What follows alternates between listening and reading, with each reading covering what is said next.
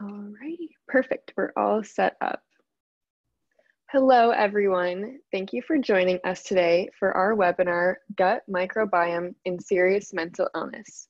I would like to remind you all that if there's time, we will be answering questions at the end of the webinar. So if you're attending through Zoom, please ask any question in the chat box or the question and answer portion. And if you're joining us on Facebook Live, you can just leave a comment.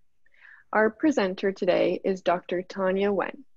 Dr. Tanya Nguyen is an Assistant Professor of Psychiatry at the University of California, San Diego. She's a clinical neuropsychologist with expertise in the assessment and treatment of older adults with neuropsychiatric disorders. Dr. Nguyen is research faculty within the Stein Institute for Research on Aging at UCSD, where she is actively involved in clinical research. She has been the principal investigator on several National Institutes of Health, as well as national and local foundation grants. Broadly, her research aims to identify mechanisms, cognitive and biological aging, and mental illnesses.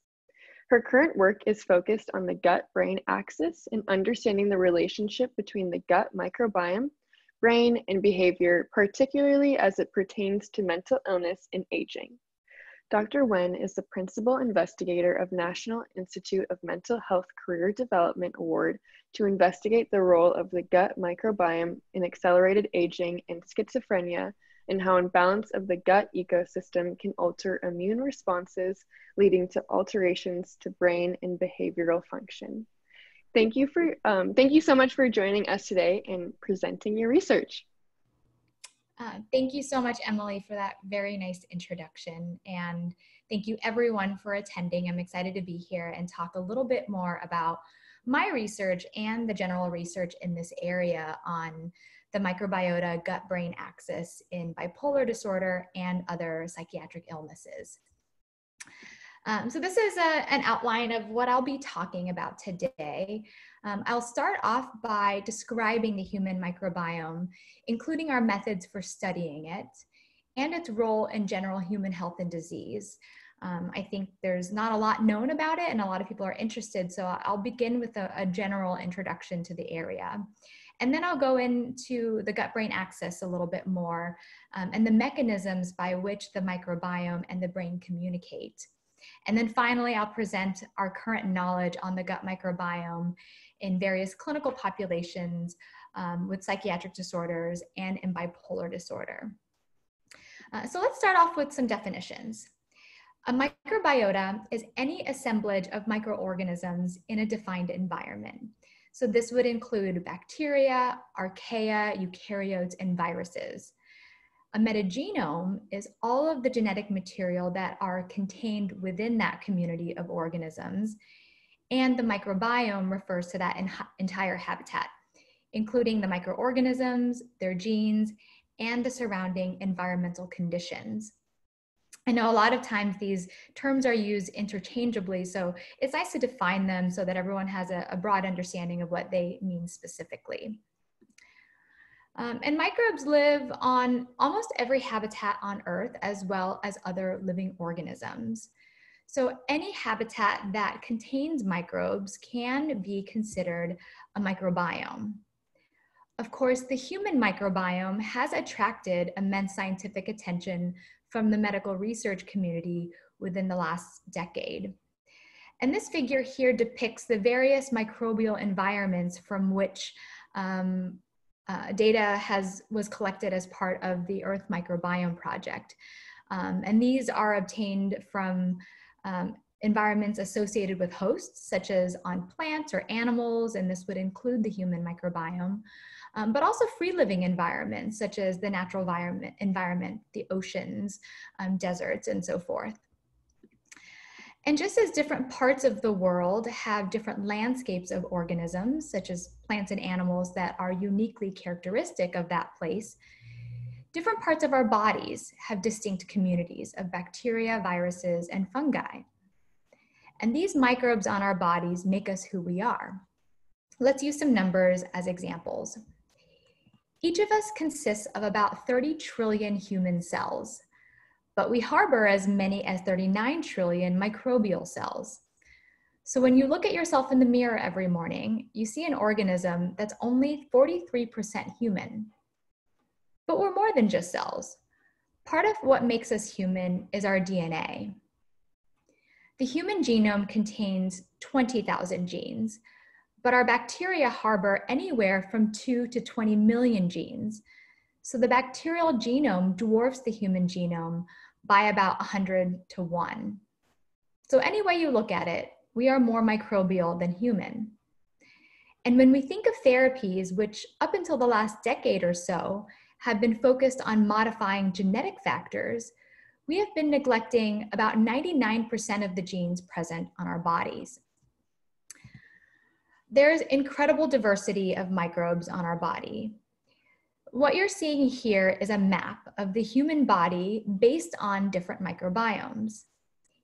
Each point on this map represents all of the complexity in a microbial community distilled down into just one point. Points that are closer together are more similar in composition, while points that are further apart are more different in composition. If we color code each point based on where in the body the sample was taken, you can see that the composition of microbes at each body site is drastically different from one another and tend to cluster together, suggesting that there's a unique profile or composition associated with different microbiomes across our body. Then if we take what's known from the Earth Microbiome Project and the Human Microbiome Project, and if we compare the microbial environment in our mouths to the coral reefs in Australia, for example, then the microbial environment in our guts would be as different as the savannas in Africa. So it's really incredible to think that the microbiomes on our body, separated by just a few feet, can be as different as ecosystems thousands of miles apart.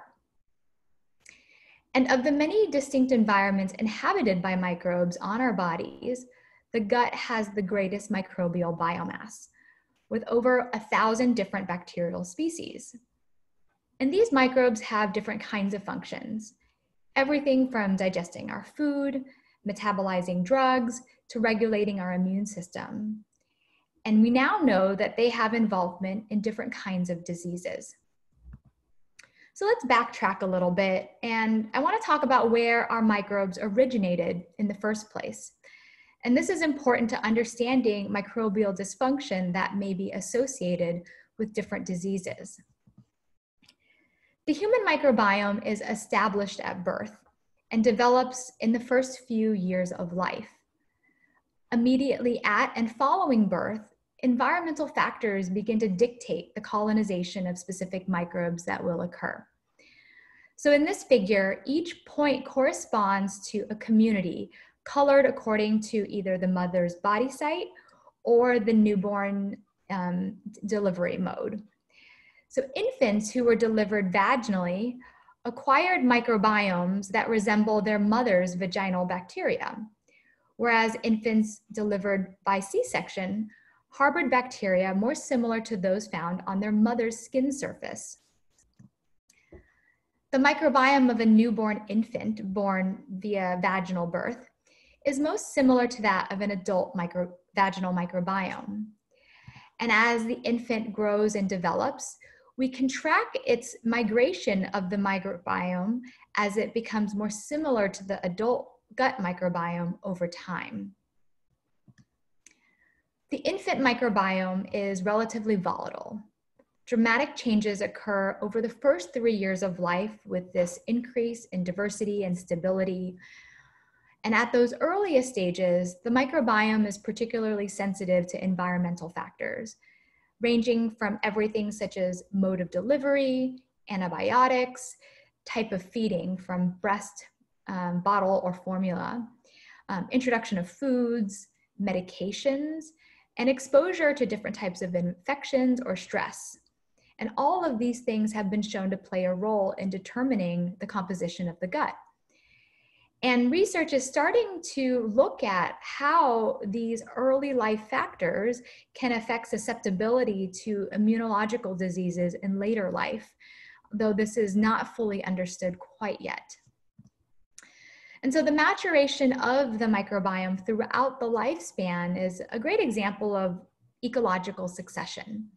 So following initial colonization at birth, there's this dramatic increase in diversity and richness until the microbiome reaches its highest complexity in the adult. And then again, at later stages, we see this decrease in diversity and increase in volatility again with aging. And it's worth noting that this seeding of our microbiome occurs in parallel with growth and maturation of neurons in the young brain.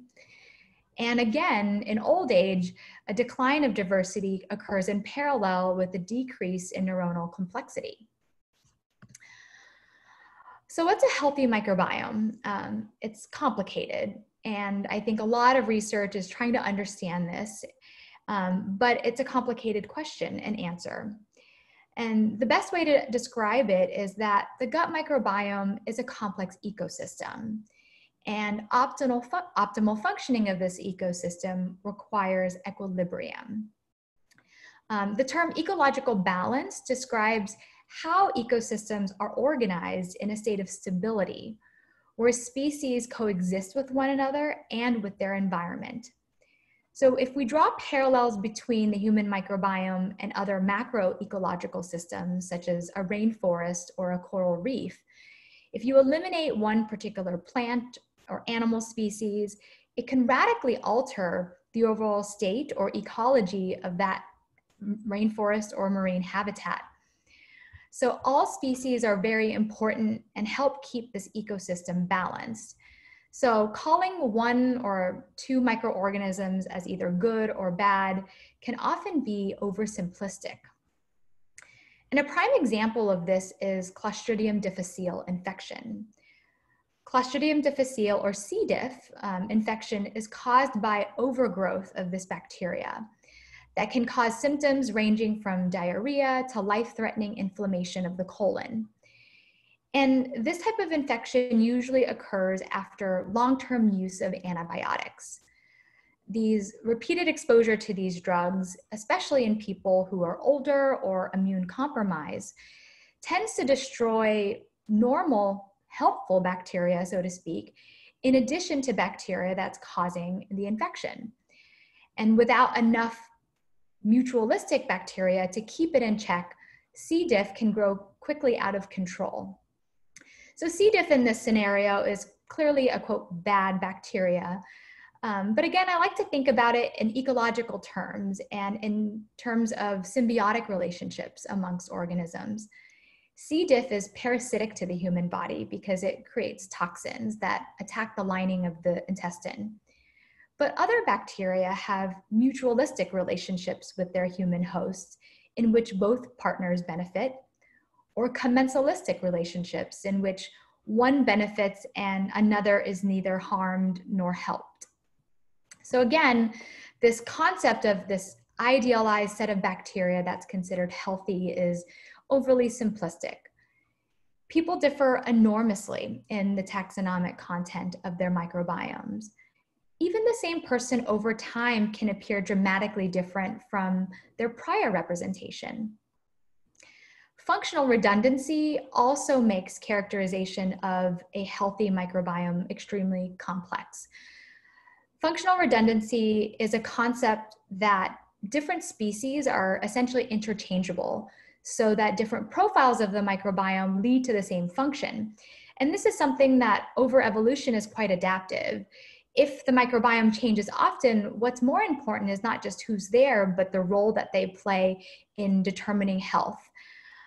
Additionally, it's also unclear whether normal implies healthy, because optimal health might be very context dependent, both at the population and individual level. So what's healthy and normal for me might not be normal and healthy for you or people living in different environments or cultures. So from an ecological standpoint, the stability of any community, bacterial or otherwise, can be considered a function of the health of that community. So stability refers to three different types of things: its ability to resist change in the setting of an ecologic stress or resistance, its ability to return to equilibrium following a stress-related disruption, also known as resilience, or its ability to recover initial function despite changes in composition. And this is the concept of functional redundancy that I mentioned earlier. So these three properties are generally exhibited by robust microbiomes. And it's a complex issue to actually determine what makes a microbiome robust. But generally, the term dysbiosis is used to describe a breach in robustness and a transition to a new state that's perhaps less stable and tends to be associated with disease. The lack of sufficient diversity or evenness in a microbiome appears to diminish its ability to withstand disruption or perturbation. And sometimes in the field, this term is also referred to as alpha diversity. Many diseases such as obesity and inflammatory bowel disease are associated with reduced microbiome diversity, which may represent a suboptimal environment. It's still unclear whether low alpha diversity necessarily leads to disease. It's possible that people with low alpha diversity may not have overt disease in most environments, but their microbiomes may be less than optimal for preventing disease. So that kind of transitions us a little bit into how these microbes influence health and disease. As humans, we've co-evolved with and participate in a very intimate symbiotic relationship with our microbiomes. Our microbiome regulates many metabolic processes essential for health that can't be maintained by our own cells. For example, our microbiomes play an important role in helping us develop our immune system. It stabilizes our gut barrier and helps defend against pathogens and infections. It helps us obtain nutrients from food sources that would otherwise be indigestible, such as plants. And the gut is also a primary source for neurotransmitters used in our brains and associated with different psychiatric disorders. The microbiome in the gut has been shown to be associated with virtually all major classes of disease. Gastrointestinal or digestive diseases would appear most obvious, but it's also associated with obesity and metabolic disorders, various types of cancers, not just colon, as indicated here, pulmonary diseases like asthma, cystic fibrosis, and COPD, and a number of neurologic and psychiatric disorders, which I will discuss a little bit later. And the conditions associated with gut dysbiosis are remarkably similar to those associated with aging and inflammation, suggesting that the microbiome may play a key role in age-related inflammation. And I will come back to this again a little bit later when discussing the role of the microbiome in psychiatric disorders and bipolar disorders specifically. But first, I want to touch upon some studies that have demonstrated the degree to which the microbiome impacts health and disease. In order to study this, notobiotic mice or germ-free animals have been critical for allowing us to directly assess the microbiome's impact on health outcomes. These particular mice are born and bred in such a way that they're never exposed to bacteria. And these mice give us the opportunity to compare germ-free subjects with normally raised ones to see how the presence or absence of bacteria can influence outcomes. And we can then introduce specific microorganisms or specific gut microbiomes at a time and examine how these influence behavior and health and establish causality. So for example, to test a microbiome model of obesity and metabolic syndrome, previous studies have looked at conventional and germ-free mice.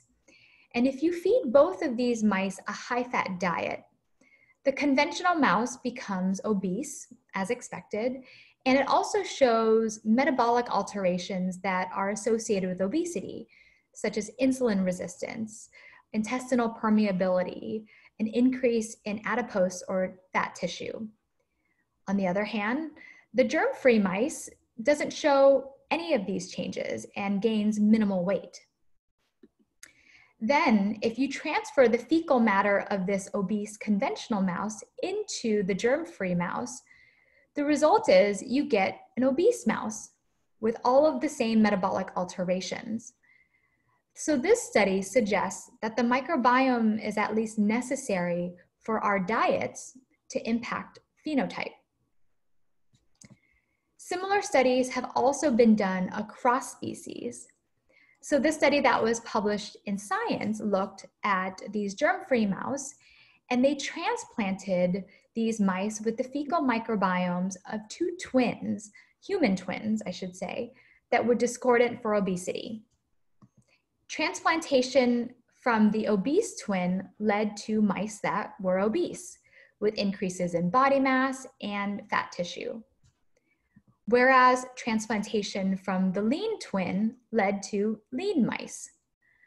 So again, this study showed that fat tissue or adiposity is transmissible from humans to mice through the microbiome. And these changes that we see were also reflected in blood levels of branched-chain amino acid, which have also been linked to insulin resistance, diabetes, and cardiovascular disease. So how is this all relevant now to neurological or mental health? The gut microbiota is part of a complex network termed the gut-brain axis, which involves bidirectional signaling between the central nervous system and the gastrointestinal system. This whole network not only ensures proper maintenance of gastrointestinal homeostasis, such as mobility, nutrient delivery, and microbial balance within the gut, but it also links the gut with emotional and cognitive centers of the brain with peripheral intestinal functions. The gut-brain axis includes multiple different systems, including the brain and spinal cord of the central nervous system, the sympathetic and parasympathetic divisions of the autonomic nervous system, the enteric nervous system, which I'll talk about in a second, and the hypothalamic pituitary adrenal, or HPA axis. So much is often talked about the autonomic and central nervous systems, as well as the HPA axis within the context of psychiatric disorders. However, the enteric nervous system is less often considered, but really this is like our second brain, so to speak. The ENS is a network of about 500 million neurons that are embedded in the lining of our gastrointestinal system, and it helps moderate gastrointestinal function. The microbiota in our gut interacts locally with our intestinal cells and with these enteric neurons.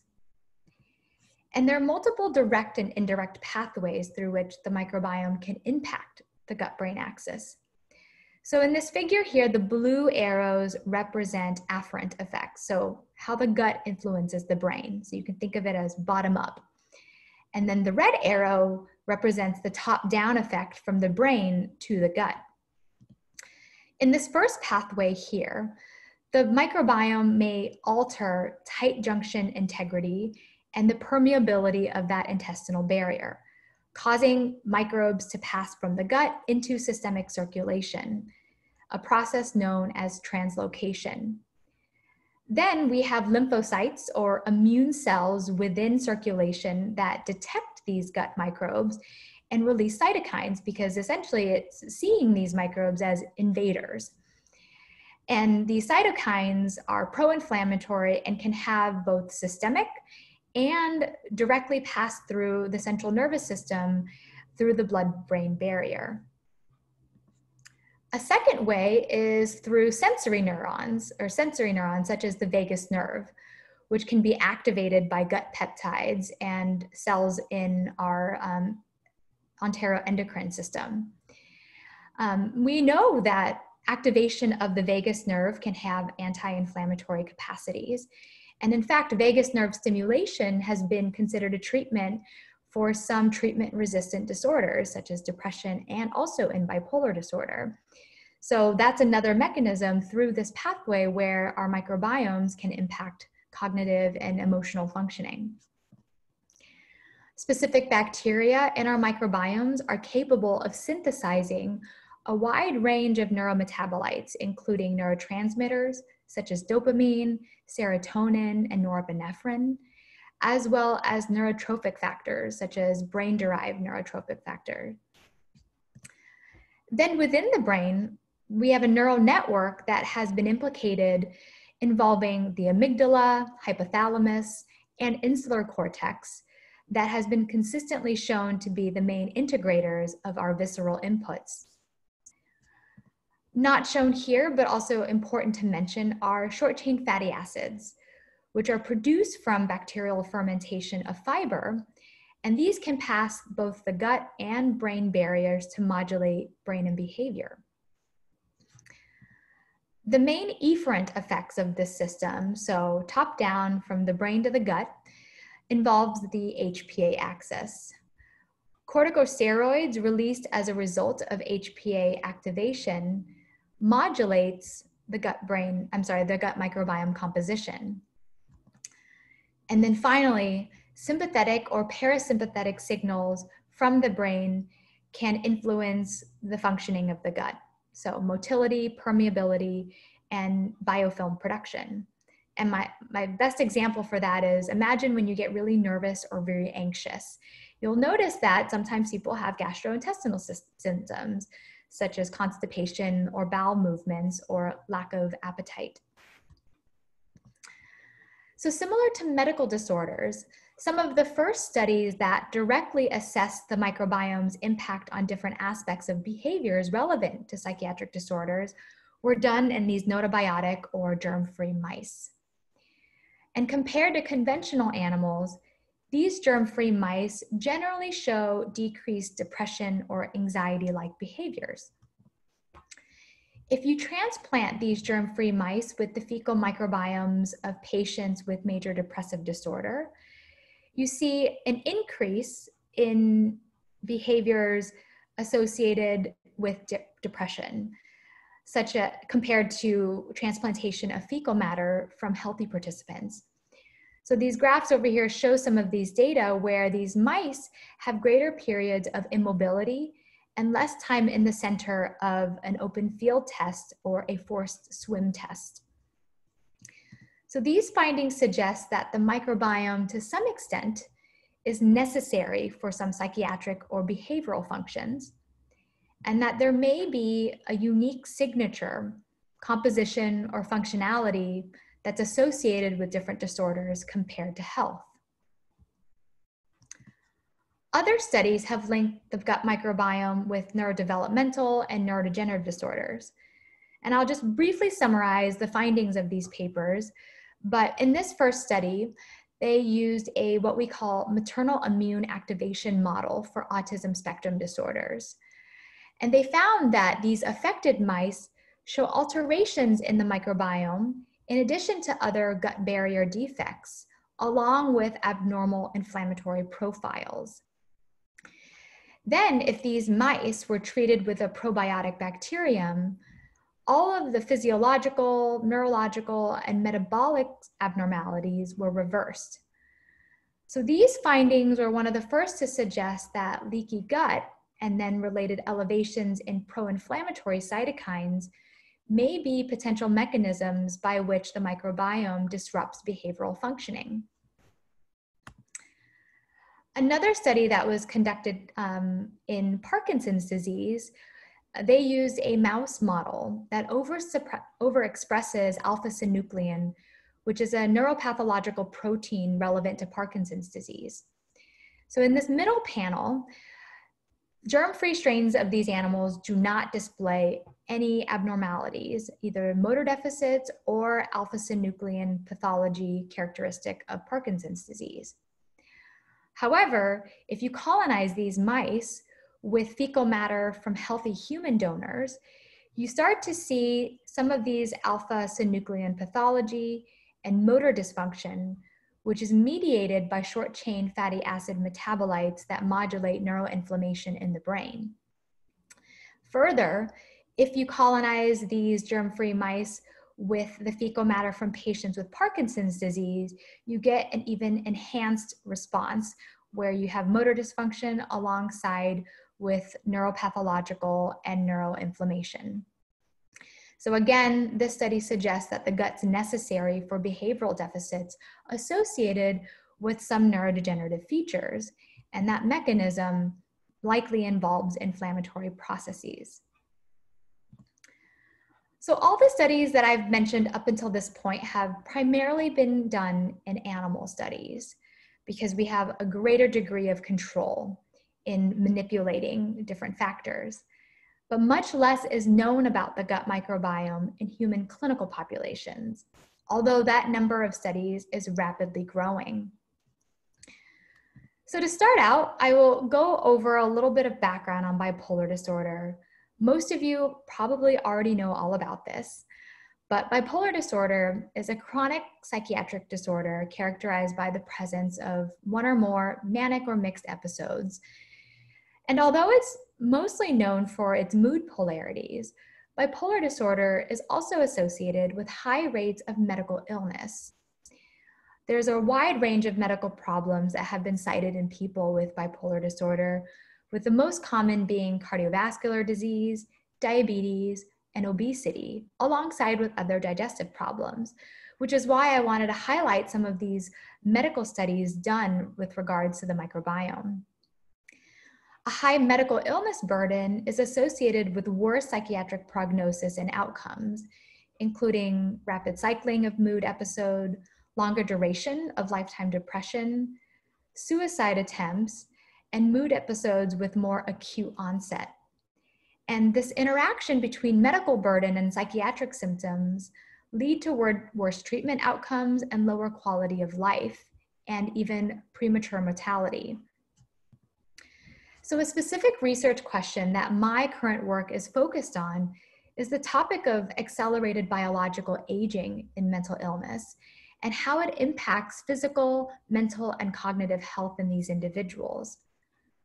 Compared to the general population, people with schizophrenia and bipolar disorder have higher rates of these chronic medical conditions and die younger.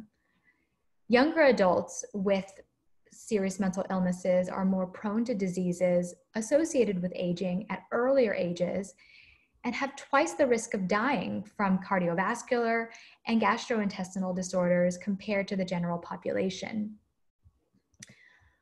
A number of mechanisms have been proposed for how or why accelerated aging may occur.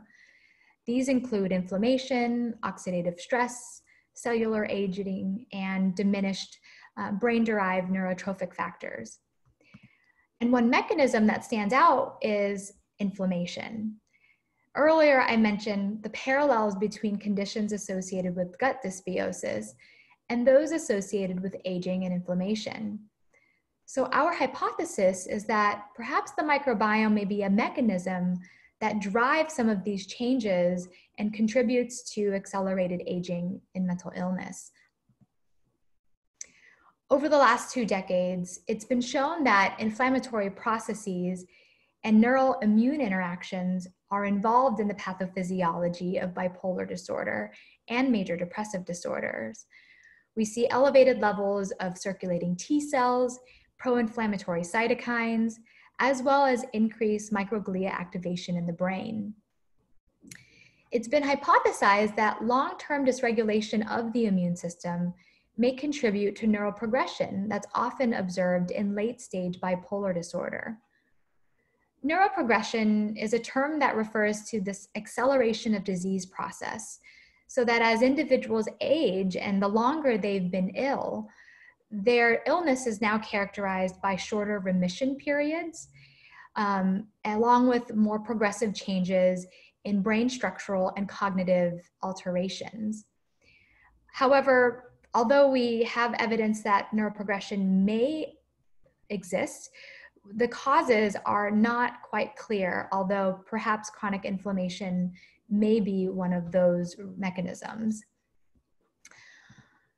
So we know that the GI system plays a vital role in digestion, liquid retention, and waste excretion. And the integrity of the lining or the epithelium is essential for proper functioning of the digestive tract. It restricts the passage of microorganisms from the innermost internal region of the intestine into systemic or blood circulation. So when the balance of the gastrointestinal system is compromised due to diseases, the lipid membrane and tight junction of this epithelium can be disrupted, leading to increased permeability and microbial translocation, which I had mentioned earlier. This translocation can trigger an inflammatory reaction in response to kind of pathogens that pass into the bloodstream. Gastroenterologists commonly use the translocation markers as a diagnostic tool in gastrointestinal disorders, such as irritable bowel syndrome and irritable inflammatory bowel diseases. So for example, Crohn's disease is detected by antibodies to a yeast called Saccharomyces cerevisiae that's usually found in the gut. Our knowledge of how the gut impacts brain and behavior has actually been known for quite some time. There have been writings as early as the late 1800s, early 1900s, that suggest that the contents of the colon could potentially contribute to melancholia or neuroses. And some of these terms were referred to as autointoxication or intestinal toxemia back in the day. And one of the earliest reports showing a relationship between gastrointestinal function and bipolar disorder was a series of case reports by G.W. Henry in 1931, who identified disturbances in gut motility in patients who at that time had manic depressive disorders. And more recently, epidemiological evidence has found an increased prevalence of gastrointestinal disorders in mood, anxiety, and psychotic disorders, ranging from 50% to as high as 90%. Research studies have shown that blood-based biomarkers of microbial translocation are elevated in people with bipolar disorder and schizophrenia. So they show higher blood antibody levels to fungal pathogens such as Saccharomyces cerevisiae and Candida albicans, as well as something called soluble CD14, which is a protein marker of bacterial translocation. Some studies have even looked at the impact of psychotropic medications on these biomarkers, and the levels of these antibodies to Saccharomyces cerevisiae are higher in patients with first episode psychosis who were naive to antipsychotics compared to those who were on antipsychotic treatments. So it's possible that translocation or a leaky gut can drive this pro-inflammatory state that can impact brain function. So we conducted one of the first studies to look at the gut microbiome across transdiagnostic disorders. And this was done as part of the American Gut Project, which is the world's largest citizen science, crowdsourced, and crowd-funded research project on the gut microbiome that's hosted here at UC San Diego. And over 25,000 people have donated to this study. And from this larger repository, we identified about 1,000 adults who provided a fecal sample and who endorsed having been diagnosed with depression, schizophrenia, bipolar disorder, or PTSD. And so from there, we created this matched sample and found that there was a significant community difference in the gut microbiomes of people who endorsed a mental illness compared to those who did not. And we repeated this analysis a couple of different times. We looked in just the US sample and as well as the UK sample, and we see the same difference. And the reason for splitting this analysis across country is important because we know that geography or where people live can have a major influence on the composition of the gut microbiome. We also found two different taxa, both belonging to the family Ruminococcaceae, that distinguish patients from healthy controls. And this particular taxa has previously been reported in the literature to be associated with mental illness. and found to be reduced in patients with bipolar disorder and depression. So earlier, I mentioned that alpha diversity, or a measure of microbial richness or evenness within a sample, may be a marker of microbiome stability. And findings in patients with bipolar disorder have shown that this metric may be associated with different aspects of, or clinical features associated with bipolar disease. So alpha diversity can fluctuate or may fluctuate across different mood states.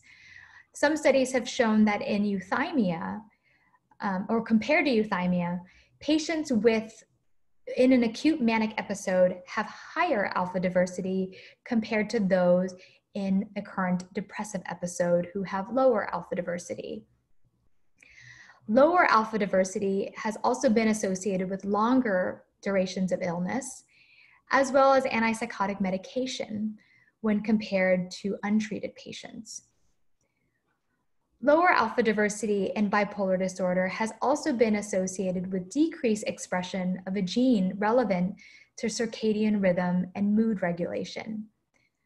This clock gene under healthy conditions activates the breakdown of a neurotransmitter. So lower expression of this clock gene may lead to increased levels of neurotransmitters like serotonin, dopamine, and noradrenaline, with heightened activity triggering manic episodes potentially. In addition, or in contrast to alpha diversity, there is a metric called beta diversity, which is a between samples measure that shows how similar or dissimilar two pairs of samples are from one another. So results from beta diversity analyses across studies consistently indicate that the gut microbiomes in people with schizophrenia here on the left and bipolar here on the right are different in terms of their overall community structure and composition compared to healthy individuals. Both of these graphs are kind of similar to the microbiome map that I showed you earlier for the human body, except for instead of body sites, each dot represents a sample from either patients or healthy controls. Another study looked at patients with first episode psychosis, and they looked at whether or not people clustered closer to healthy controls here or further away from healthy controls. And they found that people who were clustered away from healthy controls had more negative symptoms and worse psychosocial functioning compared to people who clustered more similarly to healthy controls. The patients who clustered further away also had lower rates of disease remission at 1 year follow-up. So although we can pretty reliably draw conclusions that the general composition of the microbiome is altered in mental illness, the specific bacteria that are reported to drive these differences vary widely across studies. Our group has conducted a number of different systematic reviews of the gut microbiome in bipolar disorder and schizophrenia, and we found almost over 100 different taxa that were reported to be different between these groups. So I think we're quite far from establishing specific signatures of different disorders or psychiatric illness in general. But there were some standouts in terms of things that are taxa that were more commonly reported to be different. For example, Faecalibacterium and Ruminococcaceae are relatively less abundant and have been reported in multiple studies to be associated with better outcomes, like reduced depression or negative symptoms, better health, and improved sleep. On the other hand, lactic acid bacteria are relatively more abundant in serious mental illnesses and have been shown to be associated with worse outcomes, such as severity of psychotic symptoms, worse sleep quality, worse overall functioning, and increased levels of cortisol and other pro-inflammatory cytokines. And I think this finding is a little bit puzzling because lactic acid bacteria, such as Lactobacillus and Bifidobacterium, have commonly been used in probiotics. So their reason for increased abundance in bipolar disorder and association with worse clinical outcomes is not yet understood, and it's something that we need to look into a little bit more. Antipsychotic treatment may also contribute to medical burden in bipolar disorder. Indeed, long-term use of antipsychotic has been associated with increased risk of weight gain, diabetes, and gastrointestinal disturbances. And the gut microbiome may underlie these metabolic changes with long-term use. In bipolar disorder, atypical antipsychotic treatment has been shown to lead to increased level of lacnospiracy, as well as higher levels of akromansia here on the graph on the left. Akromansia has also been shown to be present and have an increase or inverse relationship with inflammation, insulin resistance, and lipid metabolism. I'm sorry, let me repeat this. Non-treated patients have higher levels of akromansia, which is consistent with other findings showing that this particular bacteria is associated with less inflammation and less insulin resistance. Another longitudinal study found a different profile of microbes that were increased following treatment with quetiapine, an atypical antipsychotic. And of these different bacteria, Collinsella has also been detected in patients with type 2 diabetes. Overall, I think that our current research has not yet been able to disentangle the effect of the microbiota on medications or due to medication effects versus the inherent effects of bipolar disorder. So further research really needs to be done to understand how some of these taxa may become useful predictors and outcomes. So I think that despite the progress that we've made thus far, this field of research is still very, very young, and there are considerable limits to what we know and many research challenges that need to be overcome before we can have a strong grasp of the role of the microbiome in mental health disorders. Nevertheless, I think that there's great therapeutic potential in microbiome research. The modifiable nature of the human gut microbiome, unlike the human genome, makes it a particularly attractive option for the development of interventions. Studies like these have stimulated an interest in psychobiotics as potentially a new class of psychotropics.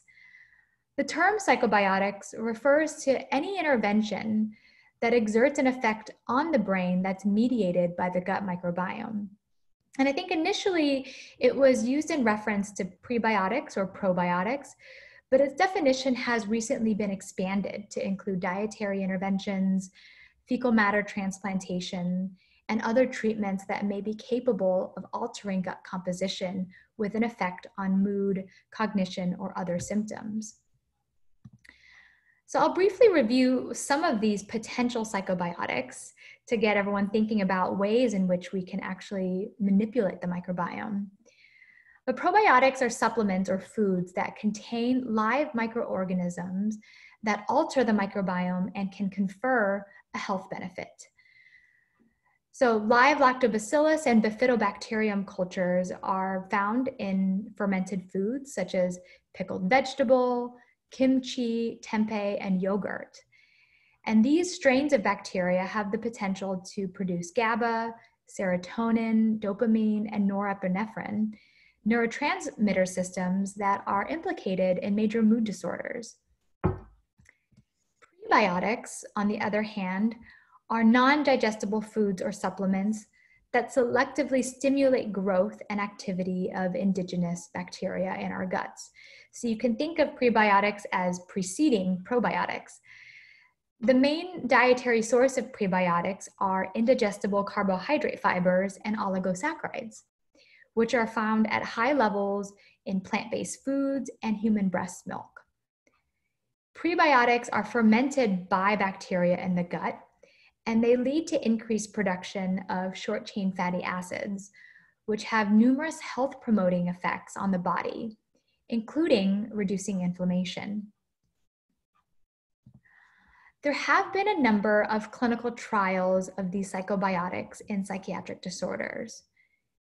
Probiotics have been reported to improve depressive symptoms and insulin metabolism in patients with major depression, as well as improve cognition and reduce hospitalization rates following acute mania and bipolar disorder. Similarly, interventions in schizophrenia have reported improved bowel function, reduced levels of intestinal inflammation, and increased levels of immunomodulatory proteins. A few trials of prebiotics in bipolar disorder and schizophrenia have shown increases in bifidobacterium species, which are probiotic species. However, I always caution that there are major limitations to the current studies, and I think overall the research is still pretty conclusive.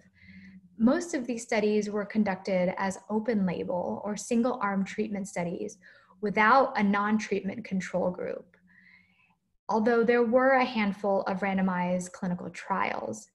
And many of these studies actually didn't measure changes to the gut microbiome following probiotic administration.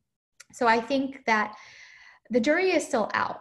I'm very excited about this area of research because I think it could pave the way for very novel diagnostic and treatment tools.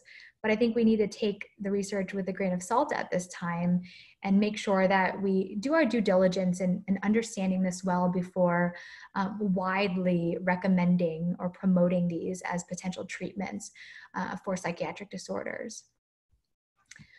I also think it's important to touch upon diet a little bit. We know that the Western diet has been associated with an inflammatory environment in the gut, characterized by overgrowth of pro-inflammatory bacteria such as E. coli and decreases in more protective bacteria and positive, healthy short-chain fatty acids.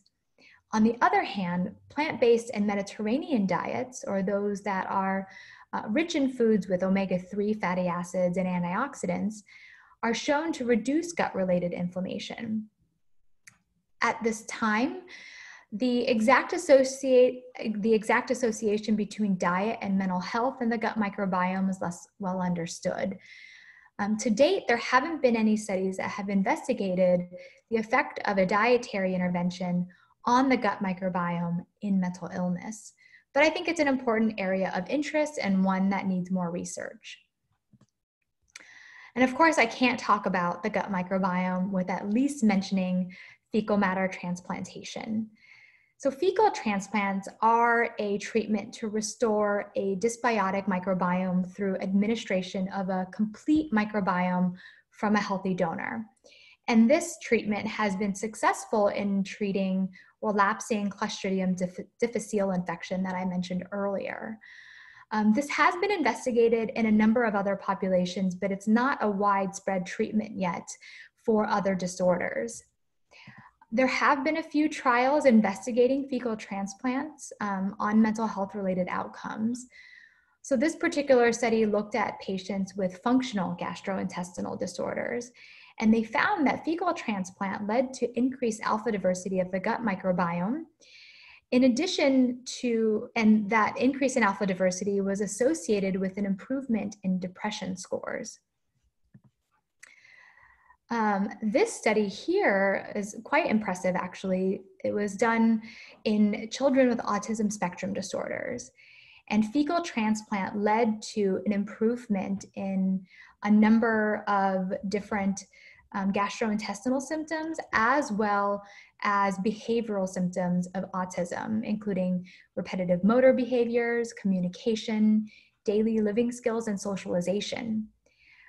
They followed these children 2 years later and found that autism symptoms continued to improve without any other treatment, and the severity of symptoms at 2-year follow-up was 50% lower than at baseline.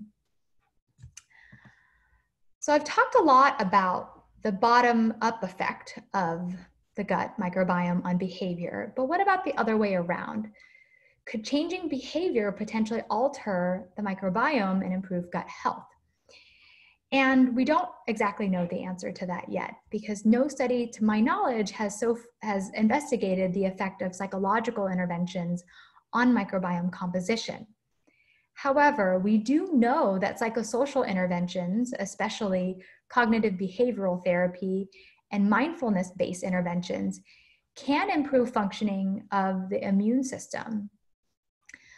There have been a couple preliminary studies that have found that the gut microbiome can predict response to cognitive behavioral therapy, that people who had a particular type of community structure responded differently, and that those who did respond to cognitive behavioral therapy had higher baseline levels of fecal serotonin compared to those who did not respond.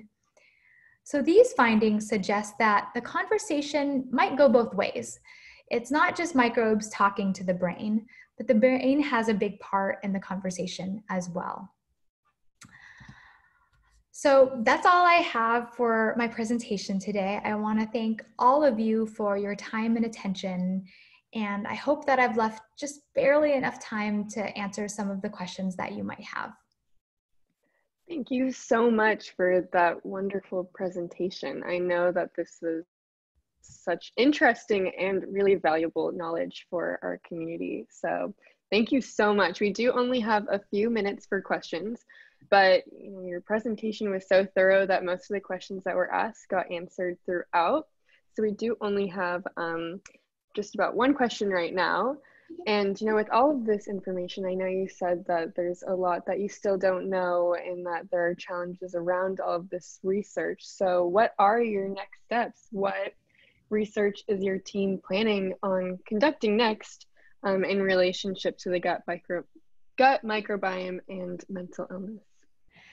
Yeah, so I think that's a good one. I think right now there's a lot of excitement. And while I did emphasize and talk about intervention, then that's where my heart lies, in fact, is I would like to be able to develop interventions that target the gut to improve physical health as well as mental health, this idea of whole body therapeutic, so to speak. But I really think that before we can get there, one of the major questions we need to answer is how. And how is that happening? What are the mechanisms?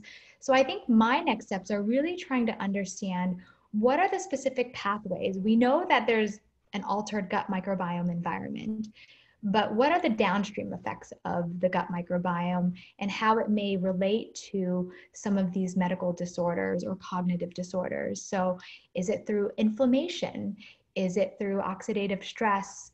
What are some of the pathways? And so learning a little bit more about the specific biology behind it so that we can more effectively tailor our treatments. I think it's easy to kind of throw a bunch of probiotics at someone and say, well, I hope this helps. But I think we can be more precise, and the fancy word now is precision medicine, is understanding where these targets should be focused so that we can tailor our interventions more effectively for people with different subtypes of the disorder. We know that bipolar disorder, schizophrenia, depression is so heterogeneous. And so can we supplement or do something above and beyond what current treatments are already providing? Thank you. That sounds all really exciting, and I'm eager to one day see what you discover. And it's just great to know that there are so many different ways that you can treat mental health with the gut, and I know that it's also interconnected. So it really is just such an exciting topic. So that is all the time we have today. For questions. If you do have any additional follow-up questions, feel free to email me at info@ibpf.org, and I'll be happy to pass them along. So thank you again, Dr. Nguyen, for such a wonderful presentation to allow our community to know more about the research that you have been conducting. So this webinar will be available on our website, our YouTube channel, as well as our Facebook. So I invite you all to review it if you want to share it with others as well. I also invite you to visit www.ibpf.org to learn more about our upcoming webinars, and stay connected via our monthly e-newsletter where this recording will be featured. So we thank you for attending and we wish you all a wonderful week. Thank you so much for having me. Of course. Bye, you guys. Bye.